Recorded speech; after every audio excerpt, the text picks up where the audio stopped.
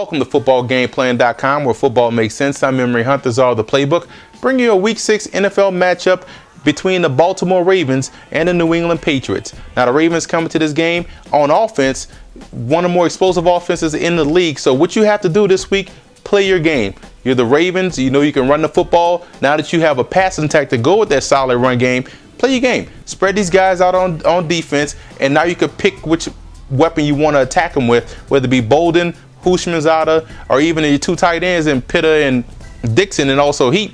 So, and also Ray Rice in the running games, in the passing game. So play your game. Don't allow the Patriots to dictate what you do offensively. You have a lot of weapons. Utilize all those weapons at your disposal. And also, make those linebackers of the Patriots play run defense. They're outstanding in coverage. They can make a lot of interceptions. See the Miami game. They're very athletic. They're fast.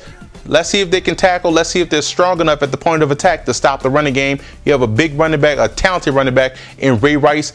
Let's see, you got a big offensive line, load up, and you can try to big boy these guys up front. So let's make those linebackers play run defense instead of dropping back in pass coverage. So don't get pass happy.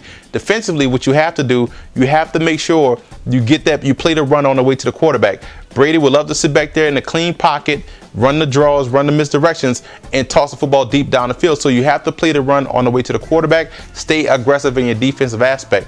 And also on special teams, you can't allow yourself any mental lapses. They have an outstanding returner in Brandon Tate that can take it a distance, speed to burn, so you have to make sure your special teams unit is solid. Even your own special teams unit needs a big play. Zibikowski can make a big play in the punt return aspect. Special teams has to be a key element of the game this week.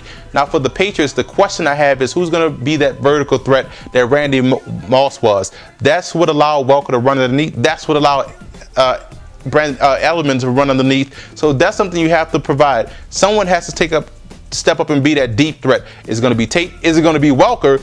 So someone has to step up and be that vertical threat down the field.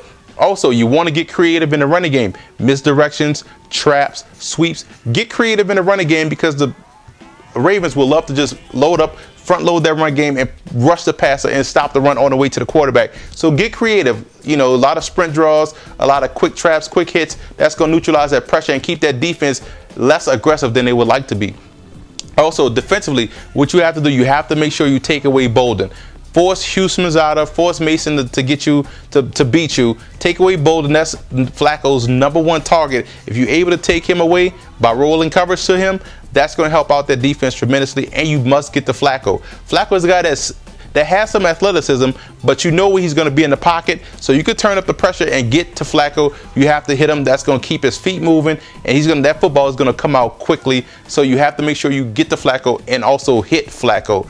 Also defensively, your linebackers have to show up this week and be balanced. They can't just rely on that pass defense. They have to be more aggressive in that run department and make plays on the Ravens side of the line of scrimmage. I'm going with Baltimore in this game. This is a rematch of the AFC divisional matchup, but I like the Ravens, what they have. They're balanced on offense. They're scary in the passing game. They can run the football. The Patriots right now, I still have questions on whether or not someone's going to step up and take that Moss spot, to that vertical threat, and which draws coverage. So I think the Ravens right now are catching the Patriots at the best time.